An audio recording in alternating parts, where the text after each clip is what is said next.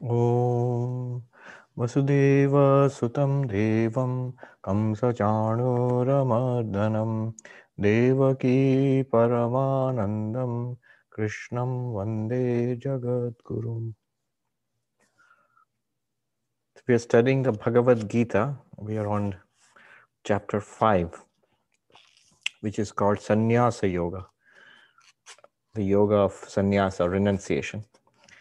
And Arjuna asked a question that you have taught me renunciation of action and the performance of action. Which is good? Which is better? Which one will lead me to the highest goal, that is moksha, enlightenment and freedom? Tell me one with certainty. Now, we saw last time in the discussion of this question that this question can be interpreted in two ways. In one way, it does not make much sense, because if you are talking about the performance of karma yoga or jnana yoga, doing your action without selfish motive, doing duty for duty's sake, or as a worship of God, for the purification of the mind, and jnana yoga for getting knowledge, for getting enlightenment, well, then both are necessary. There's no option there. One has to purify oneself and make the mind ready for enlightenment. And for enlightenment, one has to pursue this Vedantic inquiry. So in that sense, there is no choice. But there is a choice in the sense of what kind of life should I lead to achieve enlightenment? I want enlightenment. I want God realization. I want the final freedom. But before me, there are different approaches. We have been told that one can attain it while remaining a householder in the midst of action, in the midst of worldly relationships, and yet become enlightened. Or one can leave all of that and become an all-renouncing monk, completely dedicated to Vedantic inquiry and meditation, and without any relationships with the world, no possessions, no relationships, no obligations or duties. That is also possible. So which one? These two are possible. And last time we discussed some religions which stress, maybe overstress monasticism. Early Buddhism was very monastic, though Mahayana is much more balanced. But the early Theravada Buddhism was very monastic. Jainism is very monastic. There are religions which do not stress monasticism at all or completely forbid it. So, for example, in Islam or in Judaism, they have ascetic traditions, but not monastic traditions as such. Even Sikhism, so Sikhs have great respect for monks. I've seen that in the Himalayas. So Sikhs come and they have a bhandara, they feed the monks and have very great respect. And these are Hindu monks, Vedantic monks. But the Sikhs themselves do not advocate renunciation and monastic life. So that's very interesting. And there are religions like, say, Christianity, Catholic Christianity, and Hinduism, which have strong monastic traditions, and yet they do not stress it or overstress the monastic aspect of it. So all these. So in Hinduism, both of these options are open. One may remain as a householder and become enlightened. One may actually, one can become a monk from the very beginning, from the brahmacharya stage itself. So like we become monks in the Ramakrishna order, we become monks at the very beginning of our lives, before getting into the householder life. Or what was traditionally prescribed, that at one point, one may go beyond householder life and become a monk, become a sannyasi. I've known such people. They are householders, and then they retired from their jobs, the children grew up and went away. And then maybe the person, usually men I have met, who had no more obligations. Maybe the wife had died, and or the children were no longer in touch. And this person decides, I want to become a monk formally. And that has also happened. I've seen that, a lot of that. So which of them? So what do I do? Arjuna is asking. So we shall see Sri Krishna's answer. verse number 2. Shri bhagavān uvācha sannyāsa-karma-yogaśh niḥśhreyasa-karāvubhau tayostu karma-sannyāsāt karma-yogo viśhiṣhyate. The Blessed Lord said, renunciation and performance of selfless action both lead to liberation. But of the two, the performance of selfless action is superior to the renunciation of action. So the words here used here are sannyasa and karma-yoga. Sannyasa and karma-yoga both will lead you to moksha. Here, just you know this, but I'm still putting it out there so that you are aware of it. I'm giving these interpretations based on Shankaracharya's interpretation. It's an Advaitic interpretation I'm giving, because if you take up other interpretations, these same words will be interpreted in different ways. So for example, in this verse, I will say, according to the Advaitic interpretation, sannyasa and karma yoga both lead to moksha. Now, what sannyasa means here is one gives up worldly possessions and relationships and formally assumes, the ochre robe, the vows of sannyasa, and gives up secular and worldly religious duties also.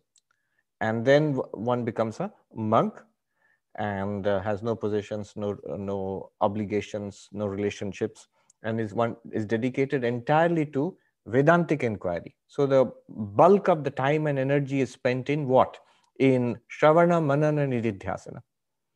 And even here in monasticism, there are two kinds of monks.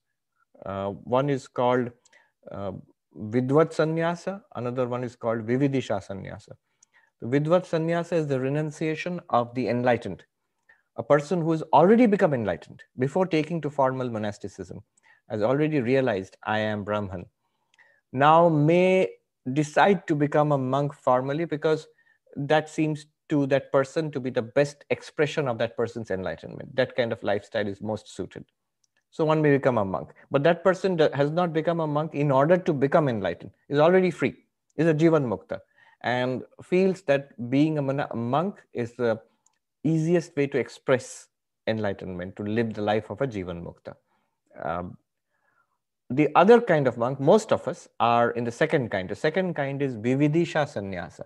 Vividisha means desire to know, the desire to become enlightened. We have come into monastic life with a desire to become enlightened, with a desire to get Brahma Jnana, the knowledge of Brahman. So Vividisha Sannyasa, we are not enlightened yet. And we need all spiritual practices, including karma yoga. So we have a whole set of spiritual practices which are prescribed, and such monks, but they are monks, they are formally monks, and they do not have worldly responsibilities. So that's one group. And they will practice Shravana, Manana, Nididhyasana, plus some kind of upasana will be given. In our Ramakrishna order, we continue the practice of Ishta Devata and Ishta Mantra. Among traditional Vedantic monks, they may not do that. They may, up to becoming a monk, they may repeat the Gayatri Mantra. After becoming a monk, they give up the Gayatri Mantra. They may repeat Om, just Om itself. That's a kind of meditation. And there'll be Karma Yoga. They'll have to work for the ashram or serve the guru or do some kind of Karma Yoga. The usual rituals of the Hindu Grihastha are not meant for monks. Whereas, and therefore, and in this way, they will attain enlightenment, hopefully. Whereas, those who are in worldly life, in Grihastha ashram, if they want to become enlightened, he says Karma Yoga. They will perform Karma Yoga. Now, all the work that they do, all the duties they perform at home, on the community, or in their careers, now mentally the attitude changes. Earlier, why were they doing it? Dharma, artha, kama. Kama for attainment of pleasure, artha for attainment of success and power and wealth, and dharma, on the basis of morality and ethics, they would pursue these worldly goals. That was the life of a householder. And they would also perform religious duties so that they accumulate merit. After death, they go to heaven, Swarga Prapti. But they'll come back again. So once the person decides, this is not for me, I want the highest, God realization, but remaining in worldly life. then that person takes to karma yoga. All those things are performed now, but as a worship of God. And then here is the Advaitic interpretation. It's addition, which is not clear in the verse itself. Will that person, by performing karma yoga, attain to enlightenment? Advaita Vedanta would say no, no, no. By performance of karma yoga, purification of mind will be there, and they need to undergo Shravana, Manana, Nididhyasana, the full course of Jnana Yoga. They have to come to the Gita class, basically, to put it very simply. You have to do your duties in the world and family, but as karma yoga, and come to the class and do self-inquiry, meditate on it till one gets enlightenment. And that's possible in householder life too, he says. So this is the meaning of the first line. niḥśhreyasa-karāvubhau. Niḥśhreyasa means the highest welfare. So niḥśhreyasa is highest welfare. In fact, in the introduction to the Bhagavad Gita, Shankaracharya says, Dvividho hi vedokta dharma, pravritti lakshana nivritti lakshanascha.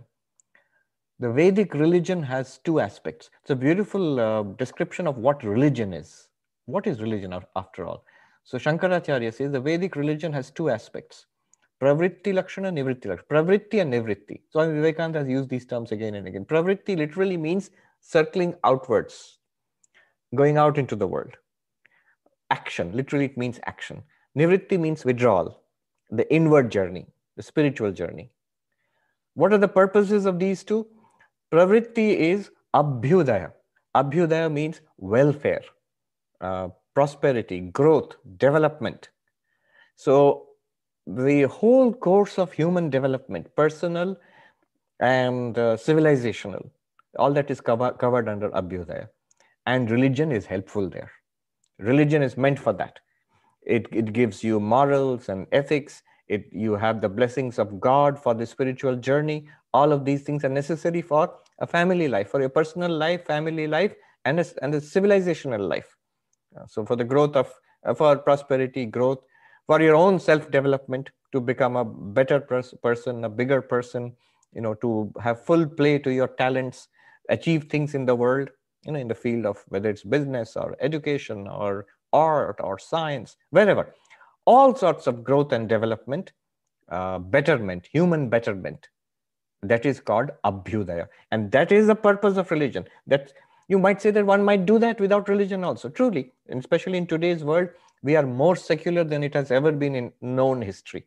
Our modern civilization, especially in the advanced countries, is more secular, less religious than it has ever been in the known history of humanity. So we are pursuing secular goals of human development without religion.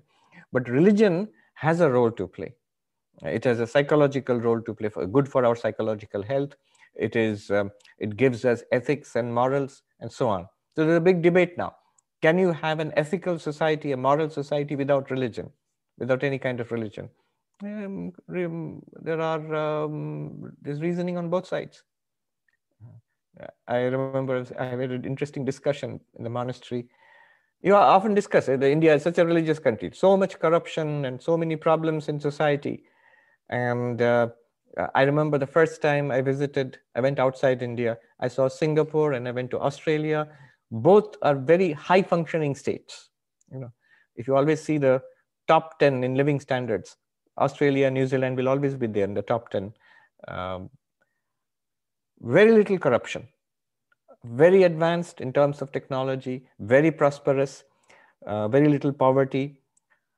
So I asked, and in both cases I saw very little religion. So religion has become less and less important over time. So you have a high functioning civil society without religion. Now, what does this mean? One monk said that this is just a recent phenomenon. You have to give it time. Give it 100 years, 200 years with a completely secular, non-religious society and see what the effect is. Right now, you have centuries of, everybody who was more or less Australian until until the 60s or 70s They were all Christians. They had centuries of Christian tradition behind them. The whole civilization was a Christian civilization. In Singapore, you have Buddhism and Confucianism and Christianity and Hinduism. So the effect of all of these is still very much there. You can't say that it is a completely religion-less society. On the other hand, one gentleman in Australia said, religion has been declining over the last 20, 30 years until 1960s, 70s. Religion was pretty strong. People went to church and they were pretty religious, also pretty corrupt, pretty racist. And now he says people have lost interest in religion, all sorts of religion, and pretty prosperous, pretty, this is one of the least corrupt countries in the world. So what do you say? That religion is not necessary for ethics and morals? I don't know the answer really. I mean, if you have a completely secular society, which is also very moral and ethical, that would be interesting. Yeah.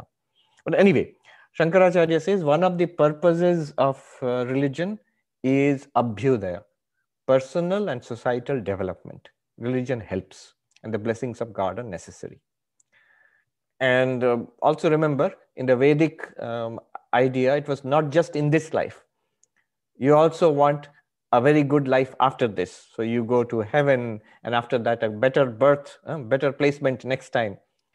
So all of that is given by pravritti lakshana, the part of religion which is concerned with the Vedic karma kanda, the ritualistic portion of the Vedas.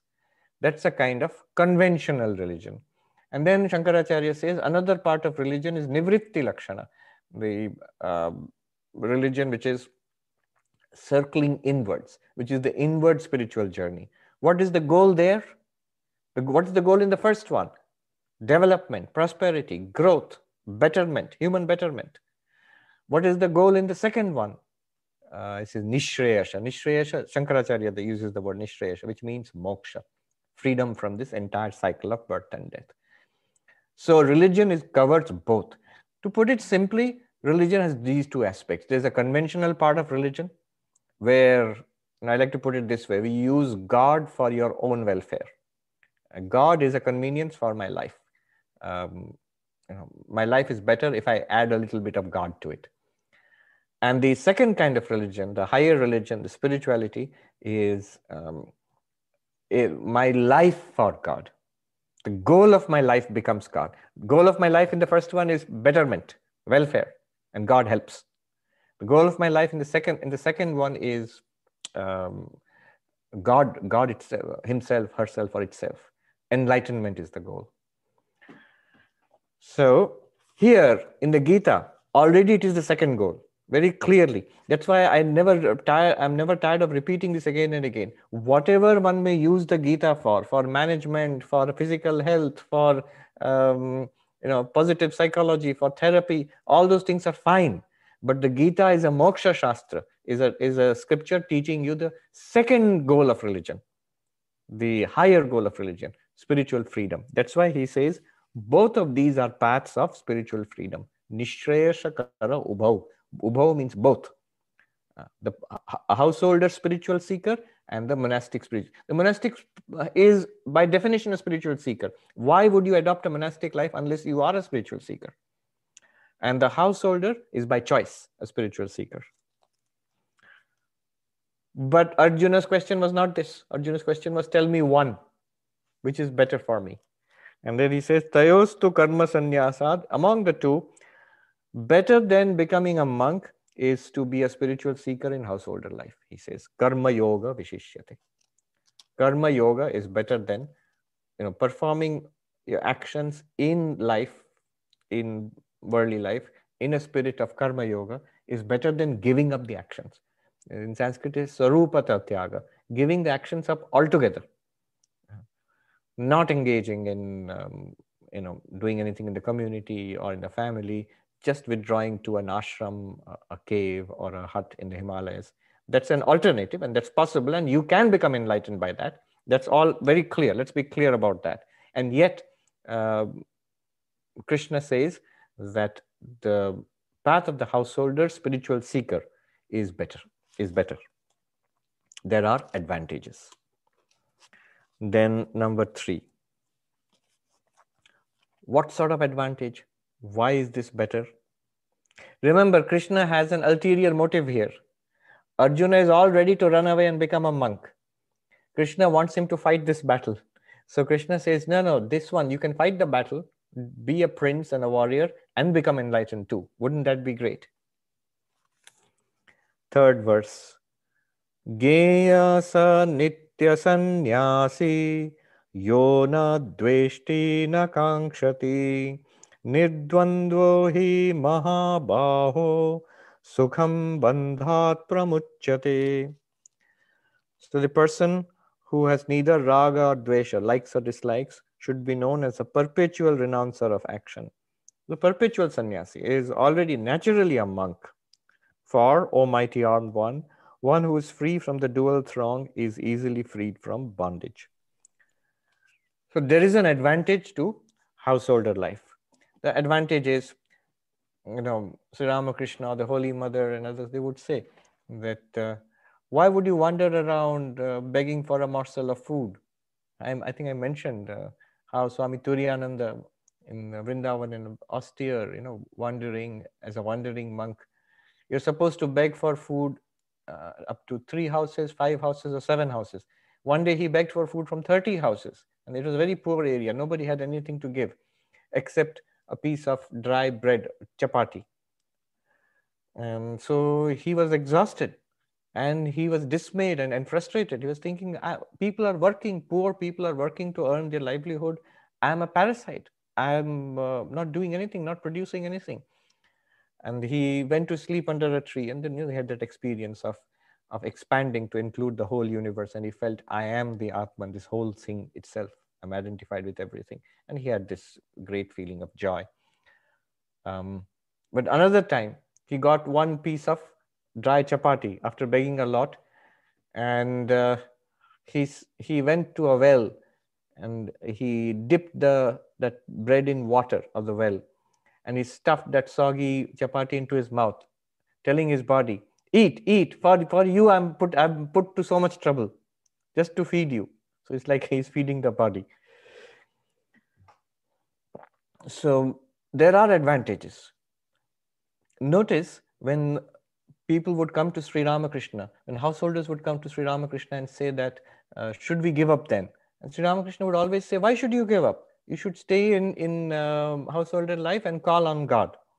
And then he would say there are so many advantages to a householder life. But for a select few, those young boys who became the first generation of monks, led by Narendranath, who became Vivekananda, when they came, in no uncertain terms, he encouraged them to become monks. When their parents were outraged and they would come and tell Sri Ramakrishna, you tell them they should get married and get jobs. And he would say, I tell them, but they don't listen. And when the parents would go away, he would praise those boys and say, don't listen to them. He would encourage them to become monks, only to a small group. So now the problem is, immediately the big objection in our minds would be, in householder life, there are so many obligations and there are so many preoccupations and distractions. So our time and energy is taken up. You have to earn a livelihood. You have to take care of yourself and other people. You have to take up responsibilities, not only for your family, but for example, if you have a job, if you have some responsible position in society. Arjuna is a general in an army, just imagine. So many responsibilities. In comparison, the monk has nothing. It's just that person. At the most, an ashram, which is also you can do in a detached way, because there's no personal axe to grind there. So isn't it much easier to be a monk? So first of all, later he will say why it is not easier to be a monk. But now he says that in householder life, it is true that there is a lot of demands upon you. And what it manifests as is, he says, is raga dvesha is the problem. He says here, Yona dveṣhṭi na kāṅkṣhati, the one who does not is not repulsed or has no strong dislikes, no strong desires. See, the real problem in householder life is not that there are so many responsibilities. I have seen monks managing huge institutions, lots and lots of responsibilities. I've seen many monks without any responsibility at all. That's also there. But some monks I've seen at least. So, for example, I saw Lokeshwaranandaji, Institute of Culture in Gol Park in Calcutta. Huge institution. Hundreds of people working there. Lots of problems. At that time, there was a Marxist government in power in West Bengal, and trade unions, and they were generally anti-religion. And so organizations run by religious organizations, like monks, they're always targeted. So all sorts of problems they faced. But they managed. They shouldered all those huge responsibilities so lightly, with peace and a smile and with kindness and grace. So the problem is not responsibility. The problem is not relationships. The problem is not possessions. The problem is our internal, the way we relate to these things. Normally, what happens is why it is householder life is such a struggle. It is not so much the external problem as our reaction to those problems. It is our raga dvesha, our likes and dislikes. Likes and dislikes is a mild word. Raga literally means intense attachment, intense desire. Dvesha means dislike, a repulsion, and we are guided by that. And there are many such sources which continually awaken this kind of likes and dislikes, desires in our mind. We have endless, unexplained expectations. Yes, that's another good way of putting it. We have huge expectations of the world, of people, of husband, wife, even more expectation of children, even more expectations of colleagues, of society, of politics and political parties. So many expectations. And unexamined, we feel we deserve these things. We feel we are entitled. And then we are shocked when these desires are not fulfilled. I was just reading, there was a very smart psychologist here in New York many years ago. Nobody reads him nowadays, I think. Dr. Albert Ellis. So Albert Ellis, I looked him up once. It says that at one time he was rated higher than Carl Jung. I mean, he said this like the most highly rated psychologist after Freud for some time. And he was right here in New York. Anyway, I was reading in one of his books, he says, one of the first things I tell patients when they come to me, who come to me for counseling, so one of the first things I tell them is, the road to hell is paved with unrealistic expectations. The road to hell is paved with unrealistic expectations. He gives an example of a patient, a name he has not given, maybe a lady or whatever it is. This patient says that I had been troubled by this person who was a drunkard. And one day I came to the very simple realization that you cannot have these expectations of a drunkard. See, what was happening is this person said, I deserve to be treated better. Any normal person expects this basic behavior, this basic decent behavior from another person. And this person, he realized, no, I cannot expect that. Because that person is a drunkard, is alcoholic, you cannot expect normal reactions, behavior, response, even the ordinary things which you expect decent behavior from others, you cannot expect it at all. And he says, you might say it's a very simple thing, but this patient said it was a great revelation to me. This person with whom I had struggled for so many years, against whom I have got so much resentment and rage built up, most of it is due to my unrealistic expectation of something that person cannot give. So I realized what the doctor had said, road to hell is paved with unrealistic expectations. Sri Krishna is saying, most of the problems, you say, why one cannot be spiritual in householder life is because of our unrealistic expectations. Really, the problem is not with householder life. The problem is not with family. The problem is not with relationships, with possessions, with duties, with responsibilities. All of those things can be managed if we manage our expectations. And to manage your expectations, the two things, raga and dvesha, likes and dislikes. If the whole thing is now converted into karma yoga, I do not want anything from these people. I do not want anything from these relationships. No expectations. This is a battlefield for me. It is an ashram for me. In fact, householder grihastha ashram. In the householder life itself is called an ashram. Every stage of life is called an ashram. An ashram is a place for spiritual development. So grihastha ashram is an ashram for spiritual development. And here, all these things which I have to do because of my relationship, because of my position, because of my responsibilities, I shall do as karma yoga, as the worship of God. It is a special kind of spiritual sadhana which I am performing. Does not matter how others react, whether they satisfy my expectations or not. It does not matter. I have to see whether I am doing sadhana, whether I am doing karma yoga. If you do that, what a high praise Krishna has for that attitude. He says, nitya-sannyāsī. This person is ever a monk. A monk is somebody who gives up these responsibilities, maintains serenity, and practices spiritual practices in solitude, in distance from samsara. Whereas this person, in the midst of samsara, in the midst of family, he says he is nitya-sannyāsī. Sannyāsī means is ever a monk, is already a monk. This person who lives like this, managing expectations within samsara. Yona dveṣhṭi na kāṅkṣhati, who has these no unreasonable hatreds or unreasonable expectations. We may say, yeah, but I have reasonable expectations. No, you don't. All our expectations from samsara are unreasonable. Who are you to demand anything from anybody? We demand that because we go into samsara with the idea, this is for my enjoyment, this is for my satisfaction. It is not. From the very beginning, we have made a huge mistake. It is a place for spiritual practice. Just like an ashram is a place for spiritual practice. If you go into it with that attitude, what can I give here? How can I serve here? My Lord has come in the form of husband, wife, children. My Lord has come in the form of my co-workers, my neighbors. How do I best serve? How do I best do my duties as puja, as spiritual practice? Then you will see this problem will resolve itself very easily. That is the only difference.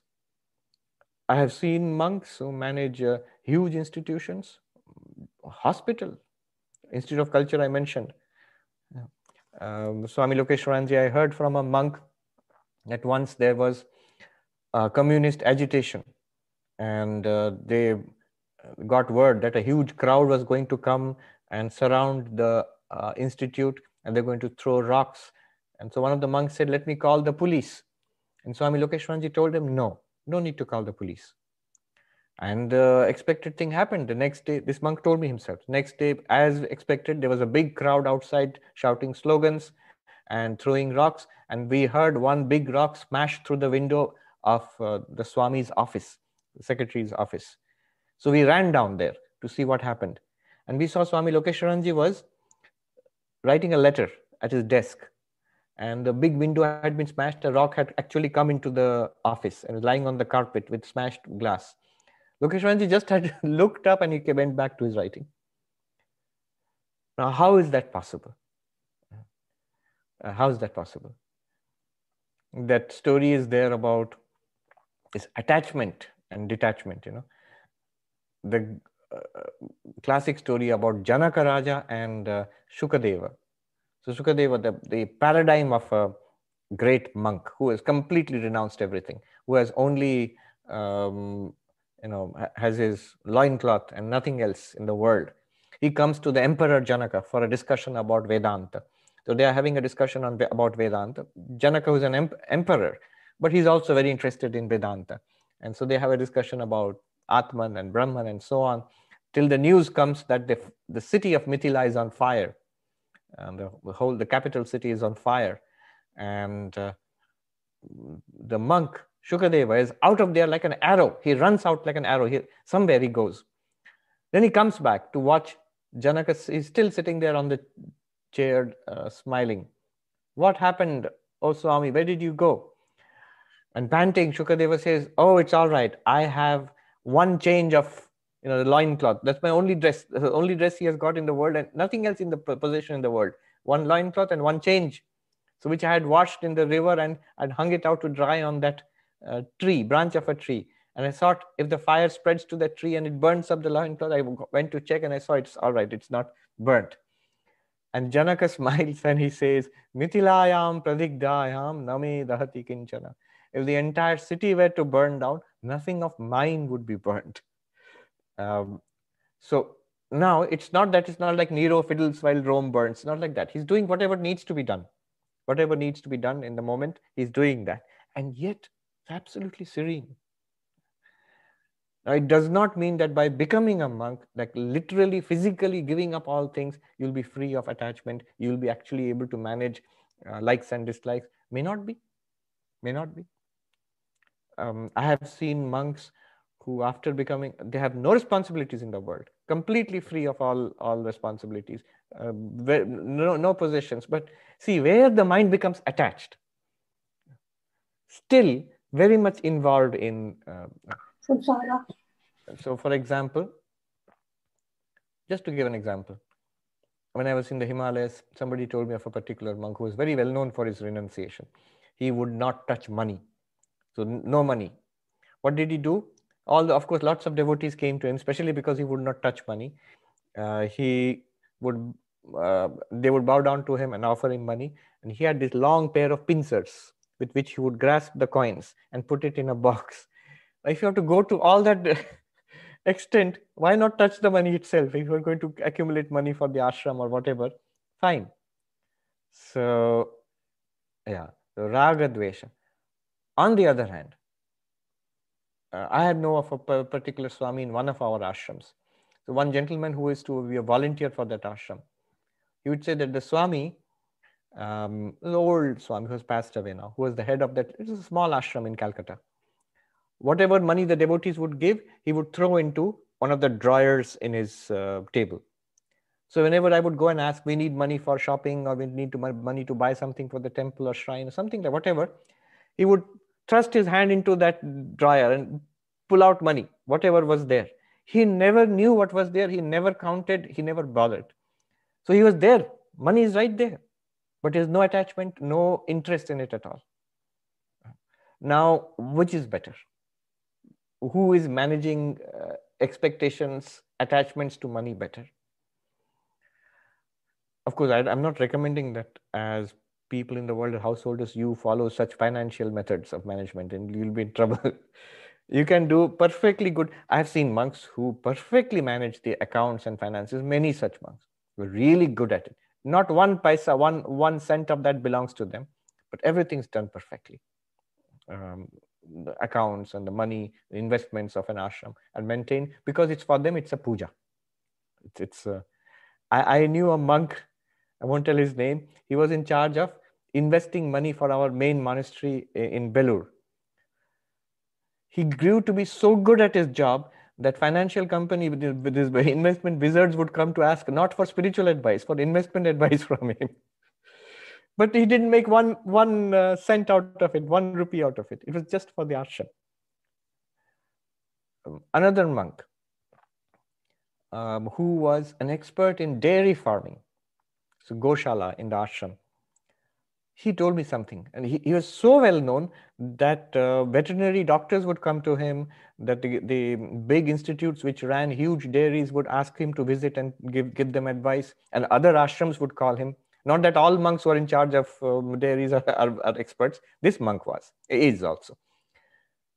I asked him, and he told me, you know what happened? I was a novice, not even a sannyasi. And there was an old Swami in charge of the dairy, which was very run down and was like in poor condition. And the Swami died. And the head of the monastery told me, you go and take charge of the dairy. I said, I have no idea. I've never even milked a cow. I'm scared of cows. So it doesn't matter. It's God's work. You go and do whatever you can. So he said, I set about to it. I asked people who knew, and I worked with my own hands, cleaning the dairy. I asked veterinary doctors, consulted them. I stayed up late in the night. After reading Vedanta, I would read veterinary books. I went to take courses on dairy management till he became an expert. This is a pun that works only in Bengali. So I'll try my best to translate it. He's a very humorous Swami. So he said, the grace of God is upon me. আমি 12 বছর গুরু সেবা তো করেছি, গরু সেবা করেছি।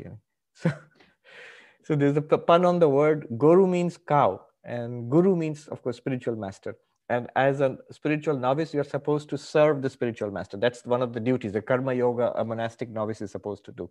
So he said, instead of serving the guru, I serve the guru. That means I serve the cow. But the effect is the same. All right.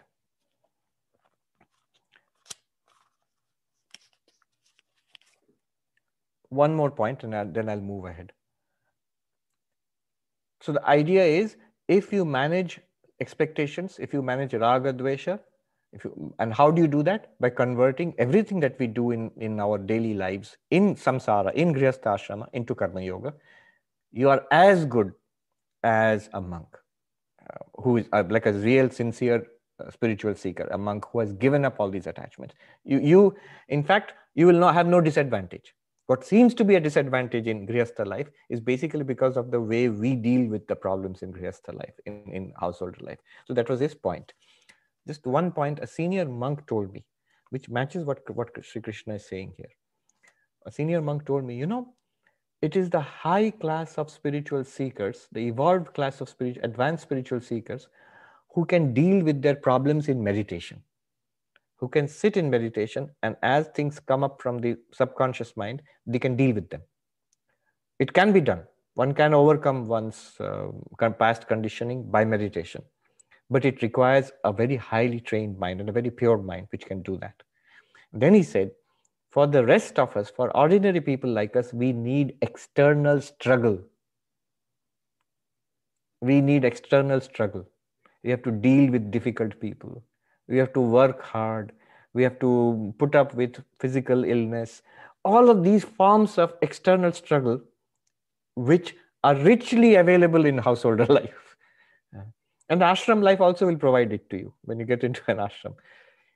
So that is actually good for spiritual development. It's good for spiritual development. It's not good at the beginning to be left completely alone in a cave in the Himalayas. Very soon you get tired of it. How long will you feel poetic about it's just wind blasted icy rock and waterfalls and just solitude turning into like a vacuum of loneliness? If the mind is not ready, you'll be driven mad by that kind of life. Nirdvandvo hi mahā-bāho sukhaṁ bandhāt pramuchyate. Sukhaṁ bandhāt means easily. If you lead this kind of a life in householder life, you are set free from bondage easily. You see, one would expect the opposite. It is easier if you are a monk. It seems to be so. Monks have it easy. You don't have to earn your living. We are providing for you. You don't have to maintain a house. Either you're in a cave or a hut or an ashram which is maintained by devotees. Everything is maintained in society by householders, not by monks or by students. Brahmacharya ashram, sannyasa ashram, vanaprastha ashram. All three are built on the foundation of grihastha ashram. So the householder is the one who is the foundation of society. So it seems everything's easy for the monk, but no.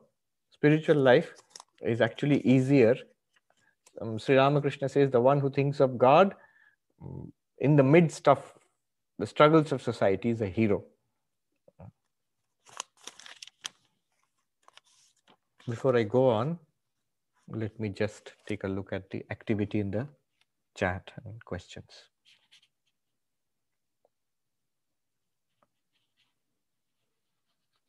Praveer Babu says, I understand monasticism in India really started with Buddha. Is this correct? No. Even the Buddha's own life, what turned him towards spiritual life? What is the fourth thing that he saw? A monk. He saw an old person, sick person, dead person, and then the fourth thing he saw was a monk. And there were so many monks. Buddha himself met them. There were lots of them at that time. And for a long time, go way before Buddha, Brihadaranyaka Upanishad, the hero of Vedanta, who was the first hero of Vedanta, Yajnavalkya, who was married. He had 2 wives. And what happens at the end of he was already enlightened. And what happens at the end of the Brihadaranyaka Upanishad? He becomes a monk. He leaves and walks away and he becomes a monk. Becoming a monk, you come across it again and again in the Upanishads, in the Vedas. So long before Buddhism, long before Jainism, in the Vedic society also monasticism was there.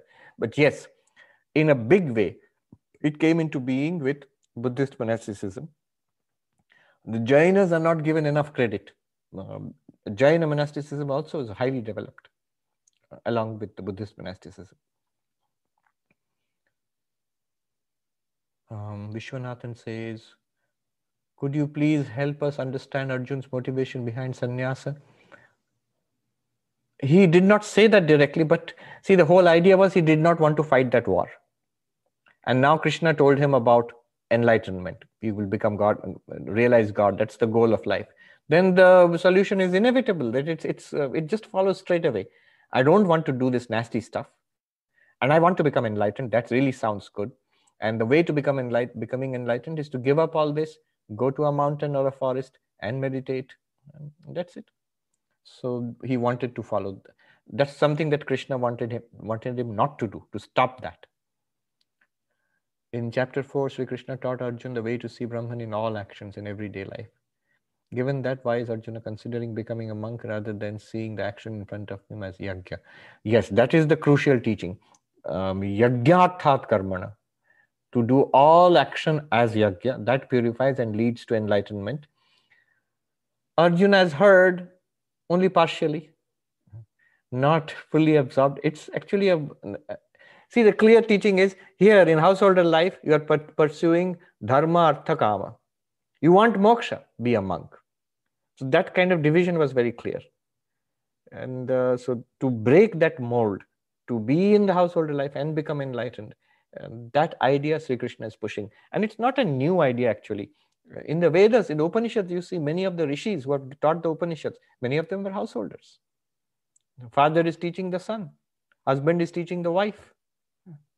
There are women in the court of the kings who are questioning Vedantic philosopher. Yajnavalkya's greatest opponent and questioner in the court was Gargi. So all of this was there. And most of them were householders. But yes, Arjuna has not fully absorbed the implications. And it's our benefit also that the whole thing has been explained in detail over the next several chapters. It will go on. This theme will be repeated again and again. By the way,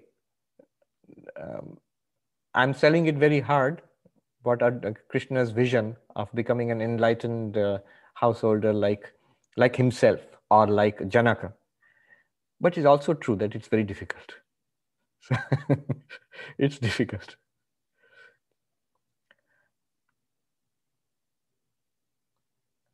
Bill says ethical values are transcendent even without God per se. So says Swamiji. Yes, that is true. Ethical values themselves can lead to enlightenment. If you pursue goodness far enough, it becomes God. Good becomes God. Abhijit says, after a day of an office, it becomes evident end of the day that most of the issues and pressures that we felt during the day were a result of friction caused by ego. May be similar to unrealistic expectations or likes and dislikes. Correct. This is what is being pointed out. The real friction which causes tiredness, frustration, unhappiness, complication is within us. It's not so much the office or the family or the, problems will be there anyway. You run away from difficult people in the family, you will find difficult people in the ashram. In the householder life, it's the struggle is little more, of course. I know the story about a monk who was grumbling to a devotee. It was many years ago. I don't like this ashram. So in our system, we have many ashrams. And if we have problems somewhere, we're supposed to adjust and stay there, but we can ask our main monastery for a transfer. So this Swami was saying to this gentleman, or devotee, that I'll go away. I'll take a transfer and go away. Then that old gentleman who was sitting here, he smiled and said, Swami, you can do that, but spare a thought for us. We married people in jobs and in householder life, we will stay with the same people till the end of our lives. We can't keep changing. You have the option. Today you don't like it, you walk away, you'll get another set of people, another place, an entirely new setup. Not possible for us.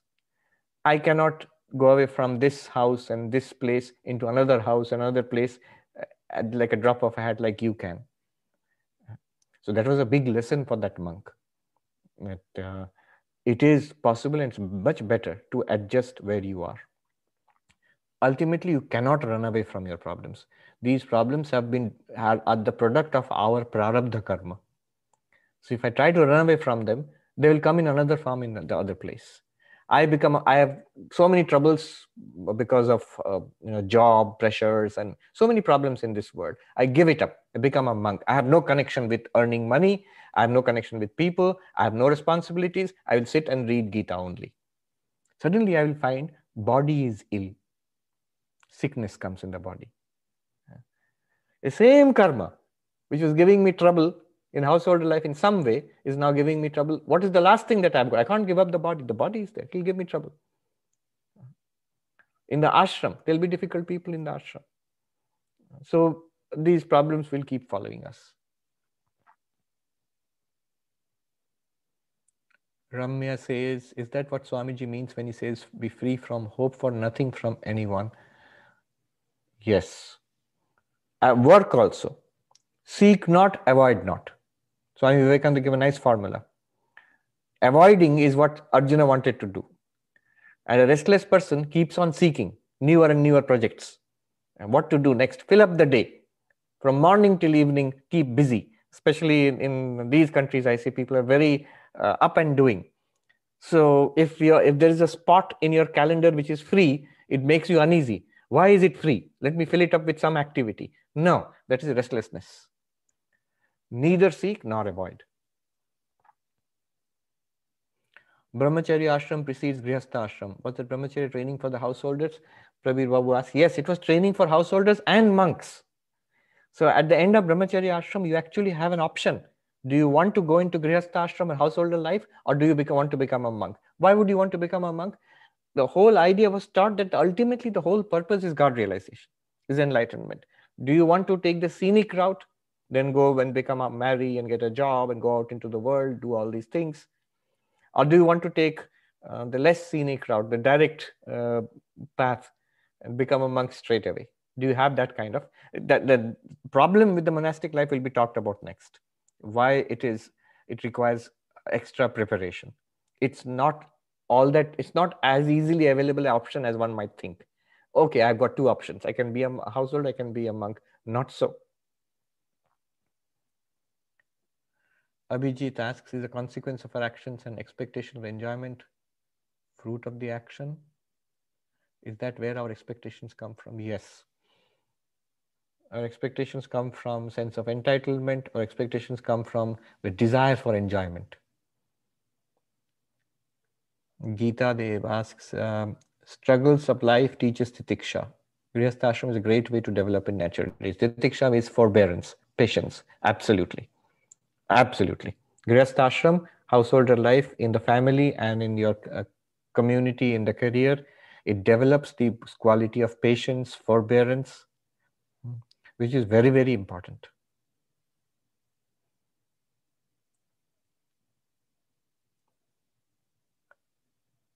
Just remember that beautiful insight from Dr. Albert Ellis, that wise old psychologist. Unrealistic expectations are... The road to hell is paved with unrealistic expectations. Perfect karma yogi will be very close to being a jnani, if not already correct. Purification of mind leads to jnana almost directly. As Advaitins, we will insist on Shravana, Manana, and Nididhyasana. But the fact is, practically speaking, realization is very fast. I've seen myself monks who are not particularly intellectual. They have not been reading so much of Panchadashi or Drigdrishya Vivek or whatever it is, advanced or any other advanced text of Advaita Vedanta, not engaging in intellectual debate, but they have a kind of deep devotion to Sri Ramakrishna. They have worked hard all their life in the ashram, whatever work has been given to them. They have led simple, austere and hard lives. Now at this time, when I talk to them about Vedanta, sometimes the occasion for discussion comes up, they get these Vedantic insights just like that. It's immediately clear to them. And the conviction comes also very clearly. Understanding and conviction comes very clearly. In contrast, I have seen professors and scholars, highly trained, who have read much more than me, not convinced, have not understood also. They make mistake after mistake. So why? This is the difference in the purification of mind. Absorption of Vedanta, the insight must flash. It's not enough to read about it. It must become your own truth. Like that person who was being counseled by Dr. Albert Ellis and who said, I just now realized all these expectations I had of this drunken person was unrealistic expectations. You could have told him that, him or her, but that person has to realize for oneself what I thought was most justified is most unjustified. I should not have expected these things. Similarly, this Vedantic insights, it must become a living truth, and purification of mind is absolutely necessary for that.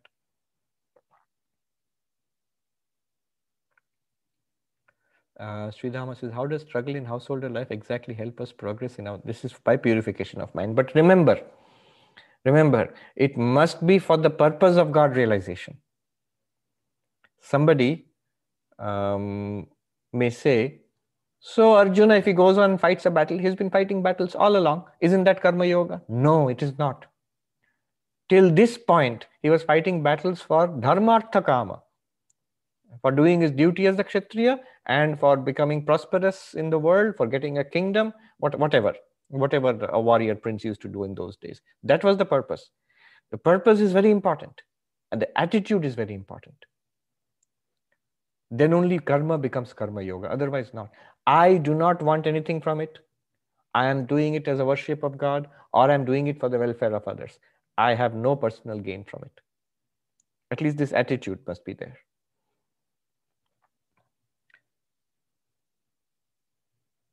All right.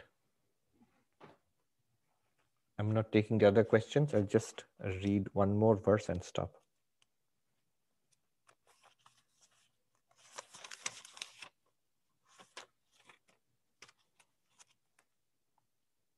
Actually, this verse requires some explanation. Let me just read it. Verse number 4. So new term is introduced here. Sankhya yogo prithak bala pravadante na pandita ekamapyasthita samyak ubhayor vindate phalam. Sankhya and yoga, it's only the ignorant who say that these are different. Even if you follow one, you will get the result of both. So what does it mean? What is Sankhya here and what is Yoga? Why suddenly is he talking about Sankhya? So here again, the matter of interpretation comes, and I'm following Shankaracharya very strictly. To put it simply, what does Shankaracharya make of this verse? He says, Krishna introduces this term Sankhya. What does Sankhya mean here? It means a person who has formally become a monk and following the path of Jnana Yoga. Following the path of Jnana Yoga. He has formally become a monk, spiritual seeker, and is practicing Vedanta, Shravana, Manana, Nididhyasana. Learning Vedanta, thinking about it, meditating upon it, and genuinely leading the life of a monk. That is what is meant by Sankhya. So here Sankhya does not mean the Sankhya philosophy only. Yoga. What does yoga mean? Yoga here means a grihastha, a householder, who is a spiritual seeker, who is also following karma yoga, and also in addition to that Jnana yoga afterwards. in order to get moksha. So being a householder and a spiritual seeker, being a monk and a spiritual seeker are the two paths mentioned here. This is Shankaracharya's and the interpretation of Shankaracharya. And the purpose of both, the goal of both is moksha. If you are a spiritual seeker in any one of these paths, your goal is moksha. So he says, those who think these two are different, they will not lead to the same goal. Bala means children or ignorant people. Ignorant people think these two are different. Being a householder, being a monk are different. Even if you are a spiritual seeker, no. If you are a spiritual seeker, both of them will lead to the same goal. Ekame api asthita samyak. Take up any one. Asthita means practice it, samyak, sincerely. Follow it sincerely, fulfill its conditions. Then, ubhayor vindate phalam. You will get the result of both. Result of both means both lead to the same goal, which is enlightenment and freedom. You will get both. You will get the result of both, which is freedom or enlightenment. Moksha, brahma-jnana. Na pandita, the wise do not see a difference here. So one, after the brahmacharya studentship, the initial preparatory phase, one can directly become a monk and seek enlightenment. That's fine too. One can be in householder life and seek enlightenment, practice karma-yoga and jnana-yoga. That's fine too. One can be in householder life and be a spiritual seeker. At one point later in life, become a sannyāsī. Like in traditional, after grihastha, then vanaprastha, then sannyasa. One can become a monk also. Some people do. That's fine too. All of them will lead to spiritual realization. This is a big point he's making here. And it will run counter to teachings of some of the sects which were prevalent at that time. And some of the early Buddhist sects were very clear. Only if you are a monk, a bhikkhu or a bhikkhuni, monk or nun, then only you can become enlightened. Other sects claim that only if you are a monk in a male body, and then only you become enlightened in this life. Otherwise, you can be a pious religious householder, and then with good karma, next life you'll become a monk, and then you become enlightened. But Krishna here is saying that's not the point. It's in this context that this seems to be such a unique, very powerful teaching. All right. I think we'll stop here.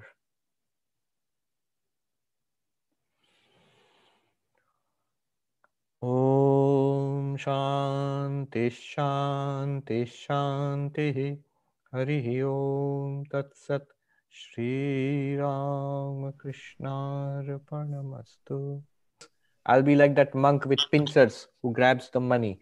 So I give one of my regular reminders of to keep donating. It's easy if you use the PayPal. If you go to the website and there's a button where you can donate whatever you can, what you feel like. So that keeps helping us in this time of the pandemic.